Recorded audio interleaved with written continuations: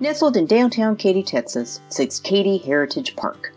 Established in 2003, the park gives visitors an opportunity to view historic Katy homes and buildings in one centrally located area. Strolling along the brick path, you will pass by historic homes as if walking through a neighborhood of days gone by. As you follow the path, each building has its own City of Katy historic plaque, giving you a brief history of the building and how it became a park feature.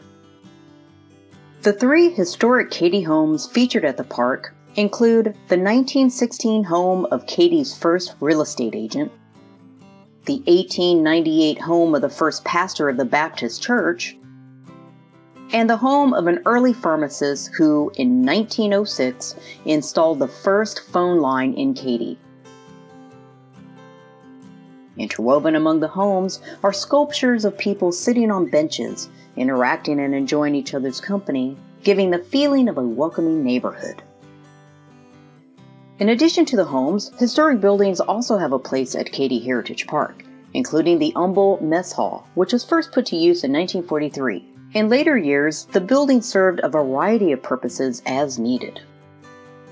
Across the park from the historic homes sits a welcoming bandstand, which was donated by Tradition Bank in support of the Katy Heritage Society's commitment to the importance of architecture, and also serves as a community gathering spot.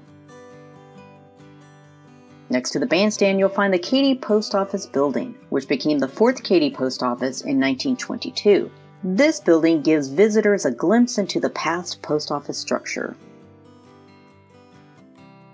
The park is also conveniently equipped with plenty of places for visitors to rest and visit after exploring all the park has to offer. The park is free to the public every day, and during the first weekend of each month, the historic buildings are open for free public tours.